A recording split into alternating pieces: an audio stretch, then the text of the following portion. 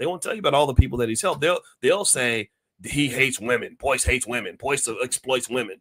Right. Even though I've got so many women that are working with me that it's ridiculous, who will vouch for me to the ends of time. I have a black wife. I have black daughters. Right. But it doesn't matter. I learned that it does not matter because it's very, very hard to not prove or to prove that you did not do something to somebody that's claiming that you did these things.